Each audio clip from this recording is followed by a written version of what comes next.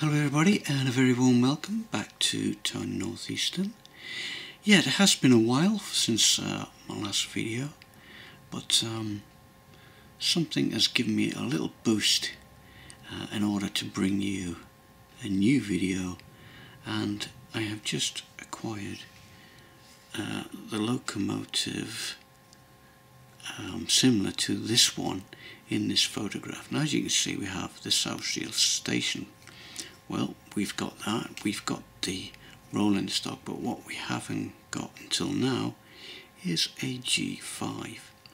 The running number on this one is 67253, but I've got the sister locomotive, which ends in 47. It was stationed at Gateshead Sheds, and yeah.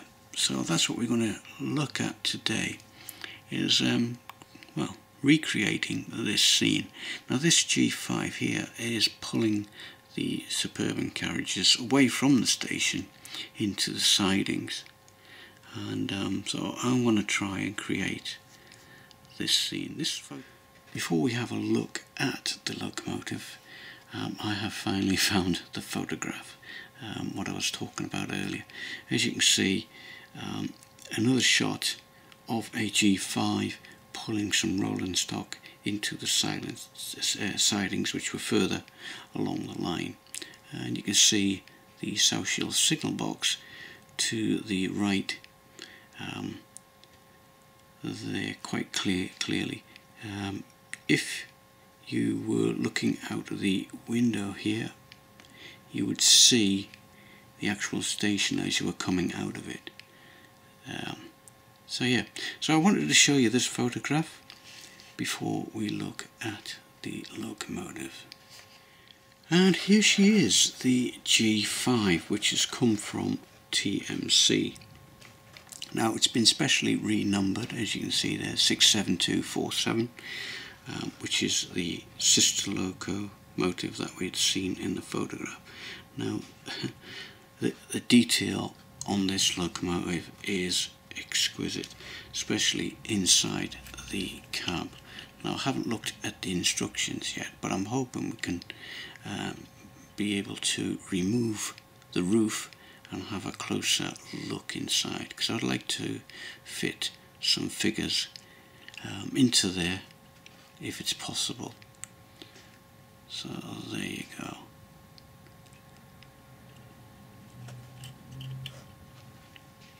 Now it does come with a detail pack with some exhaust pipes and some lanterns, so I might fit those as well. And yeah, I'm not sure if it's got any pickups on the pony truck wheels. It doesn't look like it has, so I'm just hoping that the locomotive can work on the track work. Well, I found that quite easy to fit the decoder in. All I had to do was just remove 3 screws. One screw, which was here at the front, on the buffer, just before the buffer plate, and the last 2 were at the back there. So that was quite easy.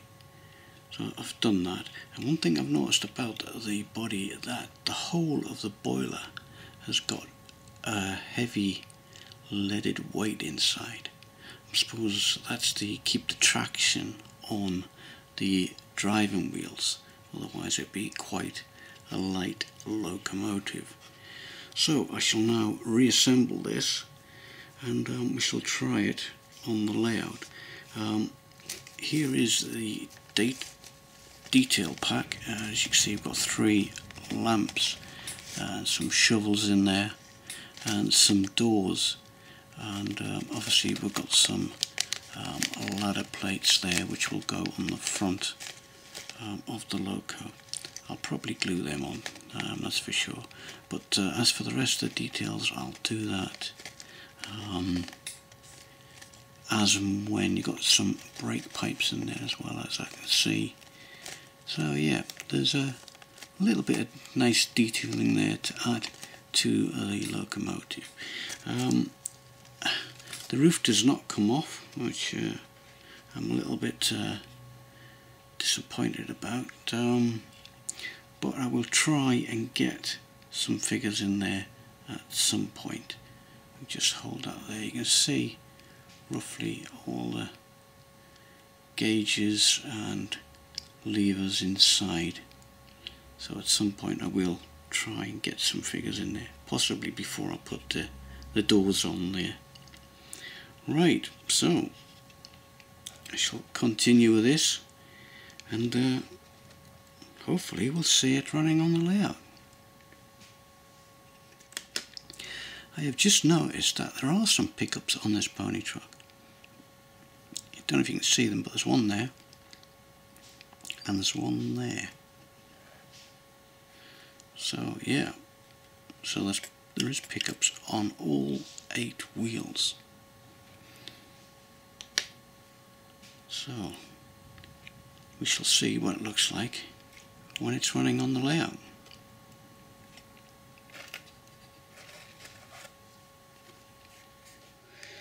Before we see this locomotive in action, there's just a few little details I want to point out to you.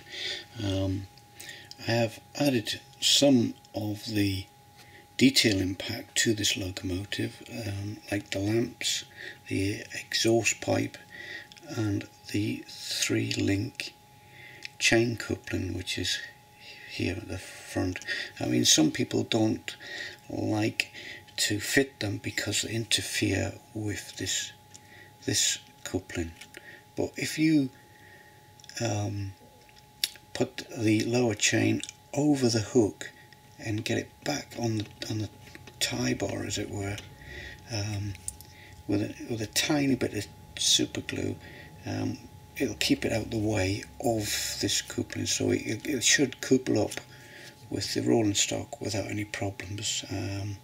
So as you can see there, it is swinging backwards and forwards without hitting the chain link. I thought I'd mention that. Another thing I've done as well, I've put a little tiny drop of oil on these sprung buffers, because I have had sprung buffers seize up in the past, so I just thought I'd share that little tip with you. And I've done something similar to the back. I haven't added the doors yet, as you can see, because I've got to add some crew to this locomotive.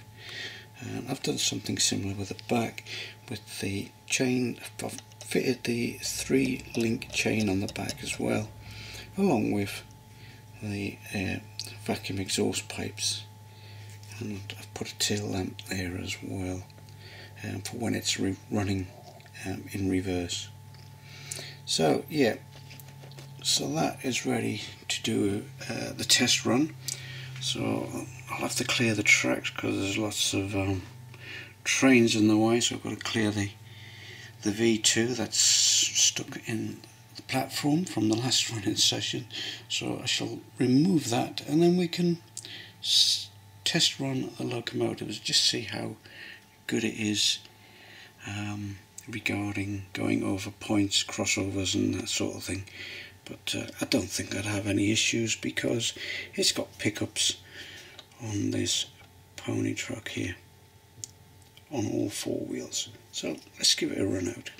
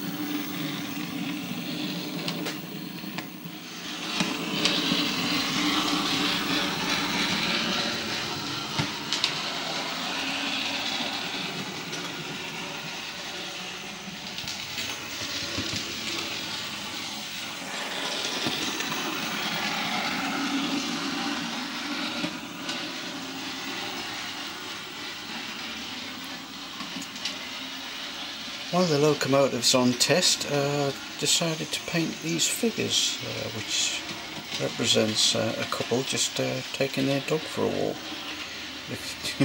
But the dog is underneath the lady's arm, as you can see.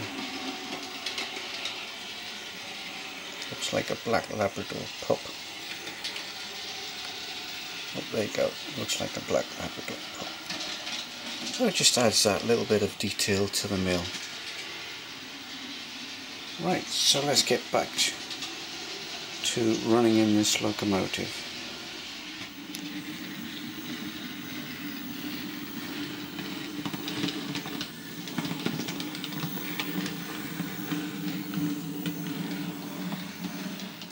I've now coupled up the engine to 4 suburban coaches, so we shall see how it does up Stevenson's Bank.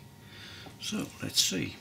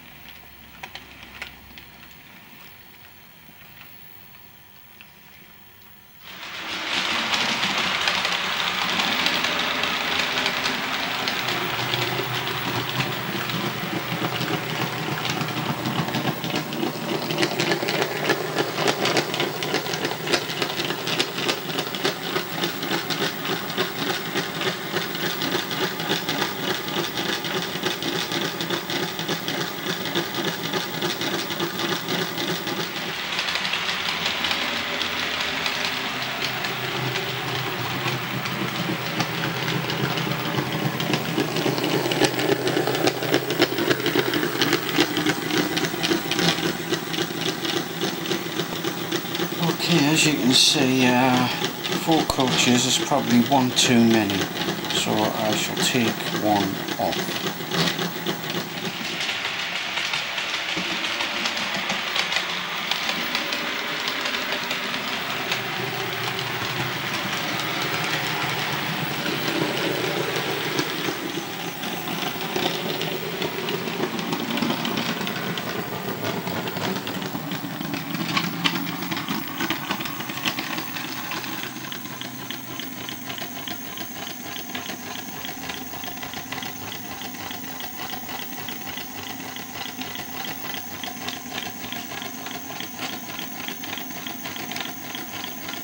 Okay, looks like there'll just have to be 2 coaches.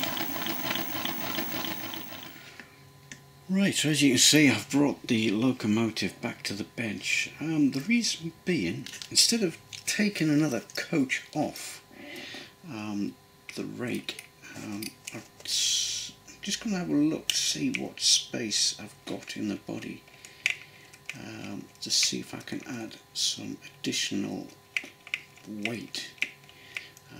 So I can try and at least keep the 3 coaches that we have for this locomotive. So I'm just going to see what I've got in the way of space to add some ballast, as it were. Right, so I've removed the body, and as you can see inside, there is room for some additional weight inside the water tanks, as it were, there and there. But as for anywhere else, that's it. That's all we've got in the way of space. And this is quite weighty on its own. So let's see what happens when I add some more additional weight to this body. Right, so I've filled up the 2 saddle tanks with some M4 nuts, stainless and brass, just to add some extra weight. So we shall see what happens now. Right, so let's try again. And what I've done now is I've put the 4th coach back in. So we'll try it with 4 coaches again. And I've also altered the speed steps in the controller to see if that has any effect. But we shall see.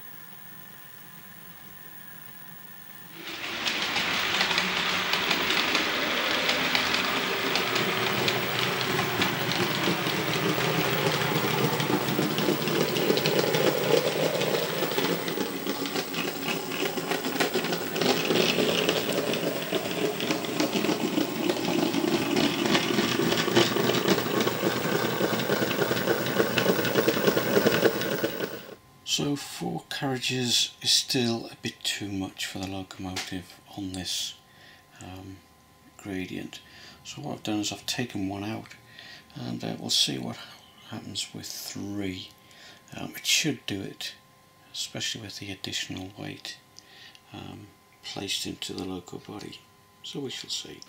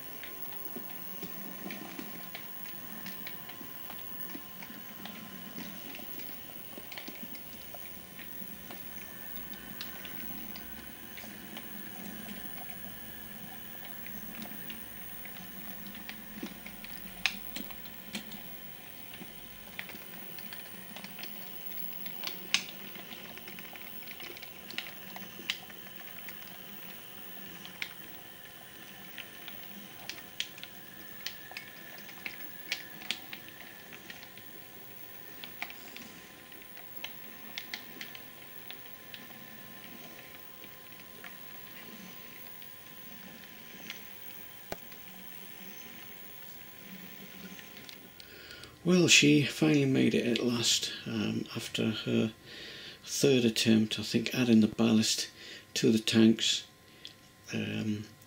give her that extra traction to get the 3 carriages up Stevenson's Bank. I mean, yeah, I think 4 coaches was asking a bit much of her. I think with the space inside the body, it's hardly any room inside there for extra ballast. So yeah, right, so let's couple the engine back up to the front of the train.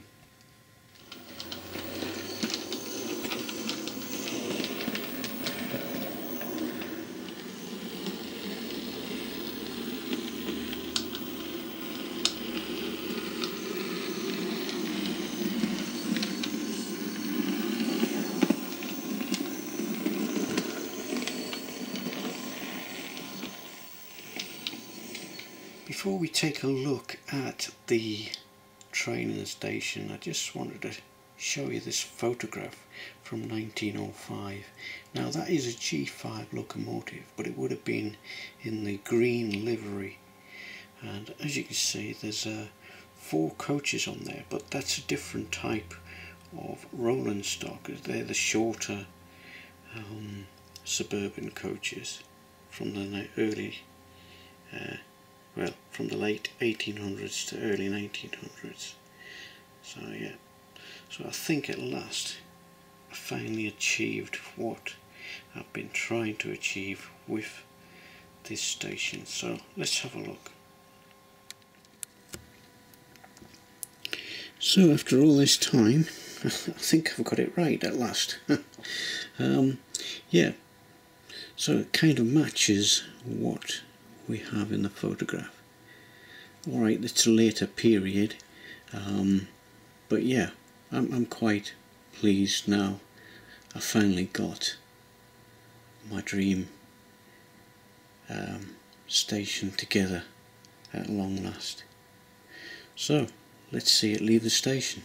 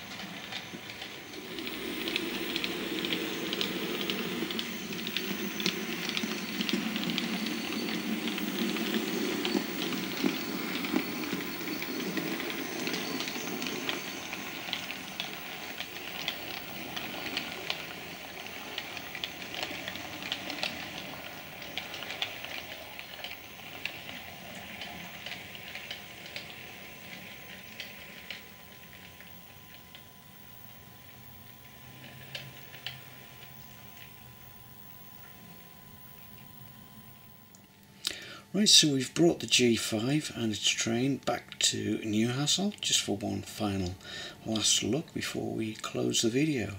And yeah, overall I think the locomotive could have done with adding some more weight to the locomotive because of its well, because of its size, but there's not a lot of room in there to add more weight to it, so just to gain that bit of traction, extra traction. But these locos never pulled that many coaches anyway, 4s and 3s mostly, but yeah, so yeah, right, I think I've achieved something I've always wanted to achieve by having a locomotive that actually ran into South Shields.